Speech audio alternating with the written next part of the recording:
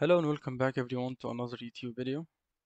In today's video I will explain and solve the challenge that was in meal time in problem set 1, and the challenge was to also support uh, time in 12-hour format like here, so the user specifies AM or PM. So we will do some modifications to our main program. Okay, but let's get back to the example that we had here. So now this line will not work as intended because the minutes or this whole part will be assigned to minutes, and this will kind of mess up our program.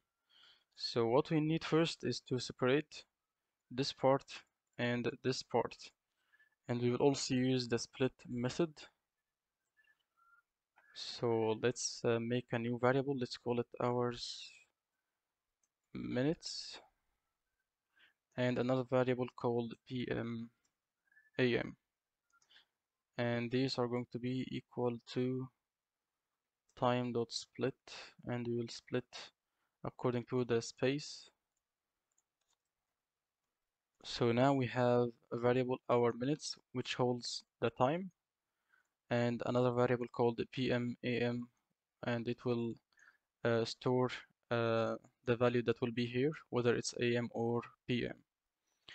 So after that we will again split this part, which is the variable hours minutes, in 2 hours and minutes as we did before. This time we have to change this, so this will be hours minutes. And yeah, by the way, these two lines will be the same, so no changes will be done here. What we need to do now is to um see if the user inputs AM or PM, because if it's PM, we will need to add 12 to the hours. So let's make an if condition for this. So if PM AM is equal to PM, actually it's in this format, so there's a dot between the letters.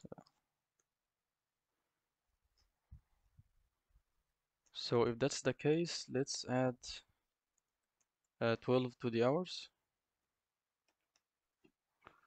and I think this is pretty much it, but let's put that in test. Let's first try 7 AM. This should output breakfast time. So yeah, that's still working. Let's try a time uh, like 1 p.m. and this should output lunchtime. So yeah, as you can see, it's working, but there is also an issue here, because if we type 12:30 p.m. for example,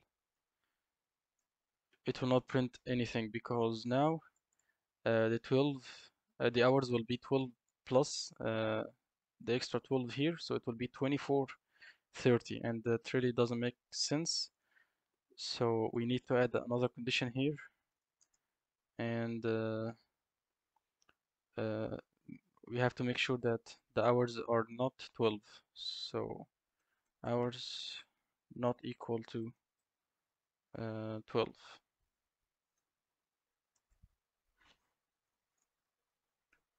I had to force it to be an integer because by default uh, this will return a string for the hours.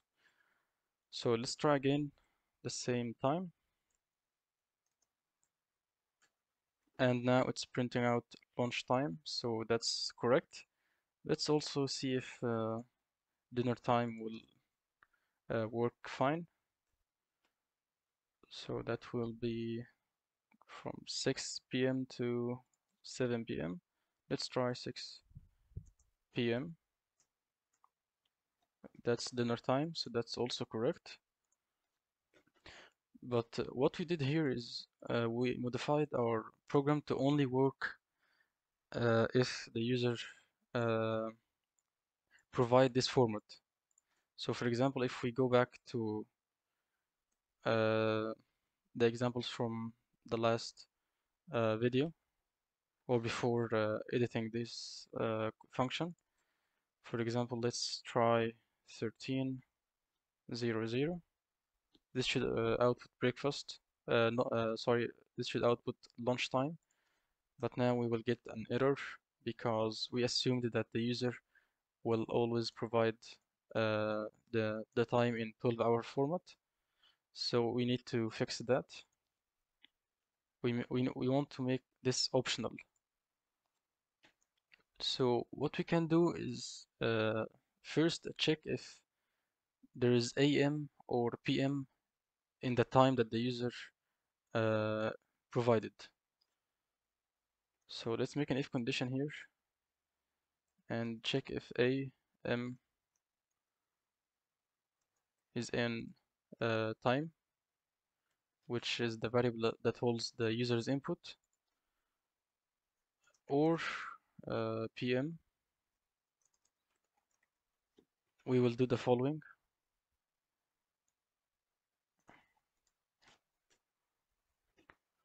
Let's also indent this part, and we will leave this as it is. So yeah, we need to make an else because otherwise we want to go back to our normal way, just like the last video.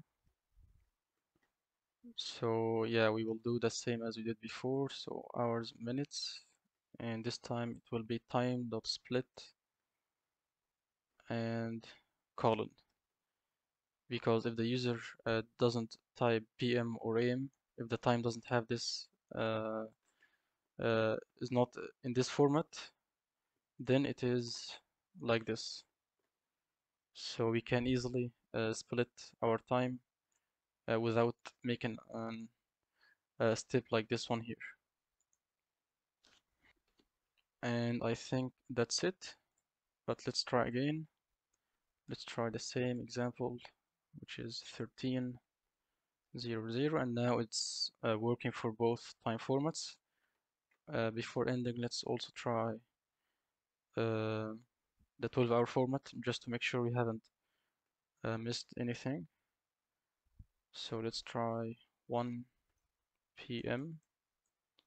and it's still working. So yeah, that was the challenge, and that's the end of today's video. Thank you for watching. Don't forget to hit the like button and subscribe to the channel, and see you next time.